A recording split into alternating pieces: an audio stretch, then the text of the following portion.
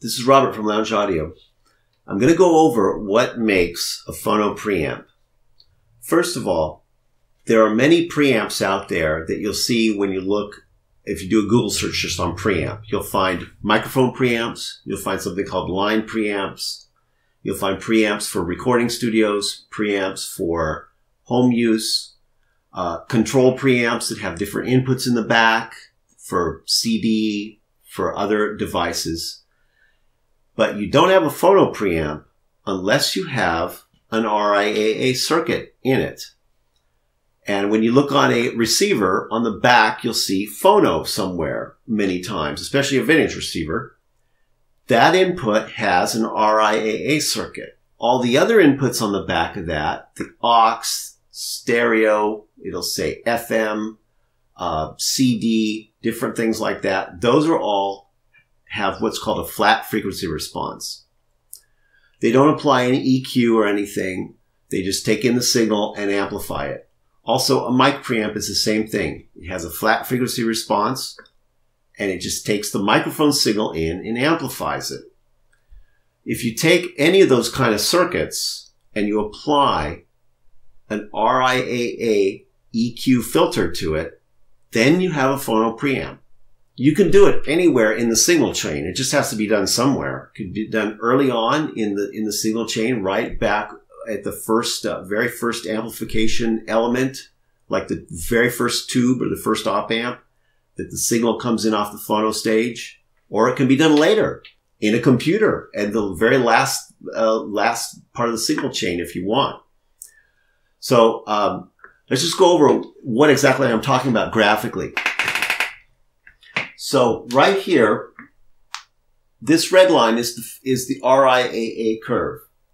Now, when a person cuts a record, they have to use an inverse of this curve. That's called the inverse RIAA.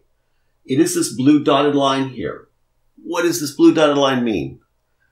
Here's your bass frequencies down here. Here's your high frequencies here. It has cut the bass to a very low level and amplified the highs to a very high level. That is how the signal that's considered flat when you set up a microphone in a room and you record an event in a room like a violin player or something, and you take it in and you record it onto tape or what's called direct to disc. Right before you cut that to a disc, you apply this curve to it. Cut the lows, boost the highs. That's what this gentleman here is doing when he cuts an audio signal onto this lacquer master here.